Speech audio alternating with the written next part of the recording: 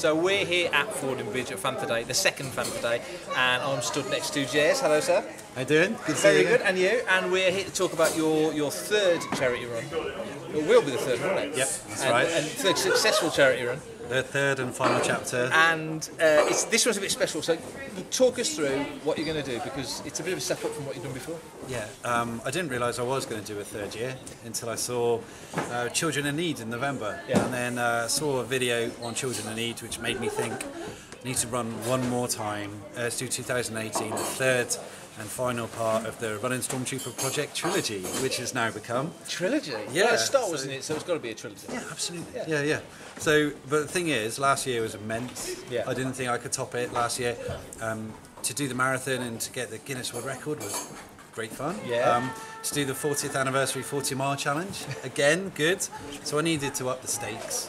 So because it's the 100th anniversary of the Royal Air Force, and being in the Royal Air Force, I thought 100. Yeah.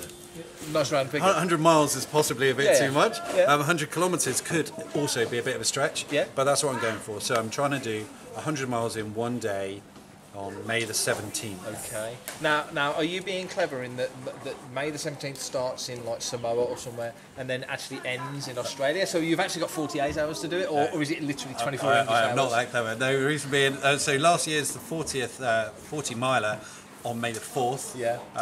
Which was 11 days after the London Marathon. That was just doable. For me, doing the London Marathon again on April the 22nd, I'm going to need a little bit longer to recover, because it does cut and chafe and hurt. I was going to say, last time, did it feel like you took a little bit too much on? I mean, you did it, so obviously it was doable, but is that where you scheduled a little bit more of a... A little bit more time, and the May the 4th happens to fall on a bank holiday weekend as well, and it's a Friday, and I needed Pinewood Studios to jump in and get helpful, which they've always been. Yes. So I thought, no, May 17th, it's a Thursday, it's in between bank holiday weekends, gives me enough time. Okay. So for people who don't know what you've done before and haven't seen the Running Stormtrooper or anything, when did this all start? And talk us a little bit about what you did on the first run and the second run. Yeah. Okay. I did the London Marathon in 2015 as a normal person. Normal person, yeah. And I raised about £2,500 for Click Sergeant. I loved doing it, and it was great. And I realised I wanted to do another run, but because I had done it, how can you up the stakes? Each time you need to up the stakes more. And that's when, being the complete Star Wars nerd I am, I thought, let's run it in the Stormtrooper costume, because that's going to be tricky. Yeah. So then, with the UK Garrison helping me out massively indebted to them, and you guys for assisting with that relationship. Yep. They got me together. So in 2016, I ran the London Marathon, and that was that. Then everyone. You make it sound so easy. It was good fun, but it was a challenge. But then, with so many good charities out at the moment, you need to have a challenge for people to be able to. Yeah. You know, we're in times of austerity still, and so to get someone to say, right, that's worthy, you know, I needed to up the bar. So 2016 was brilliant. 2017 was a case of everyone had been saying to me, you need to get a Guinness record. Why don't you try and get a Guinness record? So last year I managed to achieve the Guinness World Record, which was brilliant, but I also did Star Wars Celebration. Yes. So that was great. That was a privilege to be able to do that and have permissions from Lucasfilm to be able to do that. And that was on the treadmill you did at the celebration? Yep, so I did 4 back-to-back half marathons, one for each day of Star Wars Celebration. Timings-wise, it wasn't brilliant because that was the week immediately before the London Marathon. Yes. So I arrived at the London Marathon jet-lagged and fatigued and tired, but with a load more generous charity money in the pot, which is the aim of the game. And that gave you the spark and inspiration just to keep climbing through it. Yeah. So the first year was £5,300. Last year was 13,300. So in total so far, we've and when I say we, is because it is the Star Wars community. Sure. Everyone's been assisting, and I think we've got just over about £18,600. Wow! And I'm hoping this year to get it to 25,000. And I think that would be a lovely, nice number to end. You do realise currently you have enough money to get to Alderaan, so you don't really need to do this third one, do you? I've got, do you know what? I've got so many plans in my head that this is happening, and Oh, it's so exciting. So how's the training been going for this? Because like I say, this is a step up. You've scheduled more time, which is a smart thing to do, because none of us are getting any younger. Yeah. And so, but it's a significantly bigger challenge. So what's your plan been this time to make it work? Well, first of all, I was in a strange situation because, as I said, I saw Children in Need, where I saw this new charity called Spread a Smile. And I'm the Make-A-Wish Running Stormtrooper, but I saw Spread a Smile and I loved what they did. And Spread a Smile are a relatively new charity who, like Make-A-Wish, deal solely with poorly children, or really poorly children. So Spread a Smile go into hospitals with magicians and singers and entertainers, into hospitals where the child is unlikely to be able to leave the hospital, and just makes the procedures which they go through just a little bit more bearable for not only the child but for the parent. Of course. So I am now raising money for both Spread a Smile and Make-A-Wish. And I've brought the two charities together. We're all working together. So that's been brilliant. This London Marathon, I'm going for it again, but you know what? Tell me. I know that whilst I got the London Marathon Guinness record last year, I'm expecting to lose it. Right. But all for a good reason, because not only is Running Stormtrooper Run in London Marathon, I've heard Darth Vader is running, and Luke in X-Wing costume is also running. And good luck to those guys. Sure. Because they're all doing it. You know, most people do it for charity anyway. And if that gets them the achievement, if that gets them getting more charity money, then brilliant. You know, I've had it. I've been in the annual. That can never be taken from you. No, so that's that can exciting. never be taken from you. So. But my focus is on the 100-kilometre run. Right. And so the training's been going all right. But it was Mark Daniels who contacted me. Mark is such an established artist in general, but also in the Star Wars community, and Sub-Level Studios. On Facebook, Sub-Level Studios. He's really good. And he contacted me and said, "Would you like a new logo?" Right. So which he's produced this Last Stormtrooper Run, because I am saying to everyone, it is the Last Stormtrooper Run. You've got to say it. Sinatra retired. I mean, once not. It was the Last Jedi, which made me think Last Stormtrooper Run, Last Jedi. Why not? Yeah. So when I put that on my Instagram, Stormtrooper Run, Instagram, everyone was saying you need to put that logo on a t-shirt or a finisher's medal for a virtual run. Fast forward about a month or so, and we've now created the virtual run, which I'm so excited about. Look at these gorgeous things. So, I mean, the reason I'm so excited about this is because, yes, I enter half marathons, and so on and so forth. A virtual run is something which everyone can get involved in. Yes. Now, this is a standard marathon, half marathon finisher's medal for the Bath half marathon, which is tiny. Yes. You know, but it's okay. Is that milk chocolate or dark chocolate? I don't know. No. It's almost cardboard to me. But people pay about £30 to enter these races, and they get a finisher's medal like this. Now, which is great. But what the virtual run means is, I mean, if you want to just grab one of these, they're the virtual run. I mean, this is a far more substantial medal. I'm not saying size is everything, but you know, to me, it is quite important. You could kill a Gungan with that. That's hefty.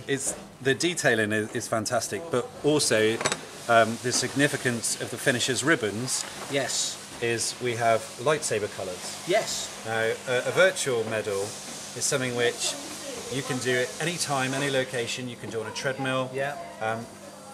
If you were to go to a public race and it's been cancelled due to weather, that's a shame. You know, snow, too bad. Exactly. Yeah. Whereas this, you could say, oh, the weather's good today, I'll do the run today, or I'll do it next week, so on and so forth. It's really straightforward. Lovely medal, lovely ribbon. Yes. And the plan is, these cost just £14 to do. Wow. So £14 and you will get this finisher's medal sent to you. You're right. Posted in the post. But the charity get £5. Yes. So, which is brilliant. But if you were to do more than one medal, 10% discount is applied because the postage costs are less. Yes. So it will cost just £12.60 to enter my virtual run. But the charity are delighted about it that they get £5. Yes. Now, on the back of the medal, you'll see that you're represented Make-A-Wish and Spread a Smile. So it's just spreading the word of these great charities as well. You explained earlier that this one, particular one, the 5, is slightly different. Explain why this one's different. Well, because Spread a Smile is such a new charity, you know, they're actually celebrating their 5th birthday this month. and they said to me, "Oh, can we do something special?" So because it's their 5th birthday, and Make-A-Wish are entirely content with this as well. Lovely. Just on the inside, it's only Spread a Smile, so they've got their own sort of specific, their own bespoke finishers medal. But regardless of which run people participate in, all of the money is equally split between Make-A-Wish and Spread a Smile. Individually, they look brilliant. As a set, they're fantastic. And it's been great to see people already posting on Instagram and Twitter saying, "Look, I've got my medal. It's brilliant."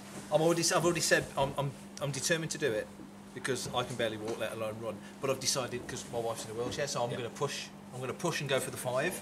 Brilliant. Push around the block 5 times or something. Right. So that's the plan. Yeah. But yeah, it's a wonderful endeavour. It's really, really straightforward because you can get Map My Run apps or various different tracking apps on a mobile phone free of charge. Yeah. So once you've applied at myrace.run, and all the information is on stormtrooperrun.com for those people who just want one location to go to. We'll share that on Fantha. Once you've applied and paid your £14 or $12.60 if you've ordered more than one, you upload your evidence, and within the next day your medal will be in the post. And what kind of evidence would you need to upload? Screenshot, a photograph. So if you were to do a public run, so anyone, for example, who does London Marathon or a half marathon, if they just show their winner's certificate or anything like that, that's evidence. If you were to do it on a treadmill, you could take a photograph of the treadmill screen. Right. But anything else, so a Map My Run app on your phone, screenshot of that, email it in. Got it. That's how everyone else has been doing it. Now we've been sending these medals to Bangkok, to all over America. It's the fact that this is a UK thing doesn't stop people taking advantage. That's a good point, because obviously Disney do their Run Disney events. And I know you mentioned earlier Gus Lopez has taken up on this as well. Yeah, and Gus is known for doing this marathon. So you've had people taking up this all over the place. Yeah, there is an understandable increase in postage for international postage. Of course. But everyone is still delighted with the fact that even with the international postage, it's still a fraction of the price of a public race. Sure. And you get a medal which really stands out. So what's your ultimate aim for this? What's your final goal? Where do you want to take this ultimately in terms of financial? Yeah, I'd love to be able to say that over the 3 years, the Star Wars Running Stormtrooper Project has raised 25,000. I think that would be lovely. Last year, 13,300 in 1 year was phenomenal, but I had the fantastic backing of the Americans and all the guests at Star Wars Celebration. True, I don't have Star Wars Celebration this year, so already that's about £4,000 less. I won't have the Guinness World Record this year, so already I think that made me get a little bit more money. Okay. But with these medals, if 200 people would take a medal, that's another £1,000 of charity. So if another 400 people, you can just see it, and if we can get everyone running and thinking, "Oh, I want one of those medals." Totally. So we're going to put a gallery of this up on Fantha Tracks because these just look too cool. Well, I was thinking that you could go to a convention, and people have the lanyards at a convention, and in some of these conventions they've been paying, say, £10, £15 for a special lanyard. Sure. Pay less than that, get an amazing medal which can act as a lanyard. Hey. So you know, it would be great to get to 25,000. You're not just a running stormtrooper, you're an entrepreneur. Possibly. So you've said that when this is done, and like I say, you take the armour off for the last time, you have a cup of tea, because you're English, and you say, "That's it, I'm done." You honestly mean you're done. You're not coming back as the running Tusken Raider next year when Celebration's on. You're not coming back as, you know, Constable Zuvio running backwards. There's two elements to what you just said, because am I done? This is the last Stormtrooper run. Okay. I have no more plans to run as a Stormtrooper. I think everyone would have seen that, and I don't think I could do more than 100k, because I'm still not sure if I've got that in me. Right. You know, so so the 100k thing I can't take too lightly. That's a big. You always want to up it. Yeah. So you know, to run 100 kilometers, I'm going to have to start running at midnight. Right. And it's going to take me about 16, 17 hours. And that's quite physically demanding. So I think it is an appropriate time for me to say goodbye to the Stormtrooper. Got it. I'll always run. But I think what I'd like to do is, I'm really enjoying doing the whole going to schools and getting kids running and talking to kids about charity.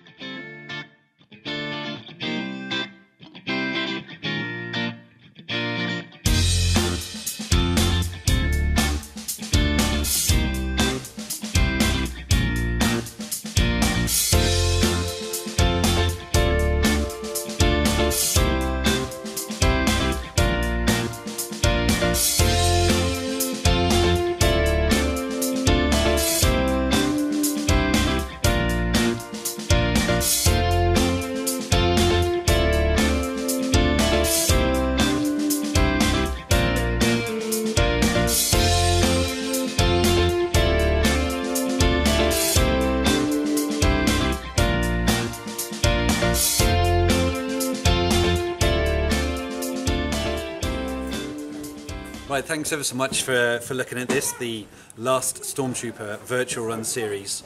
I think this is an awesome way for everyone to get involved and to have something to celebrate yourself, maybe even do your own charity fundraising for a charity which is close to your heart, because you could be rewarded with a fantastic medal.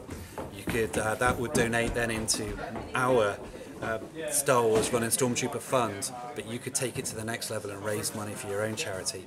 But for all of the information on this, please go to stormtrooperrun.com, where you'll find links to absolutely everything. Facebook, the donation page, but all the blog stuff, everything which has been put together for the Running Stormtrooper Project. But thanks very much for this opportunity to talk about the Running Stormtrooper.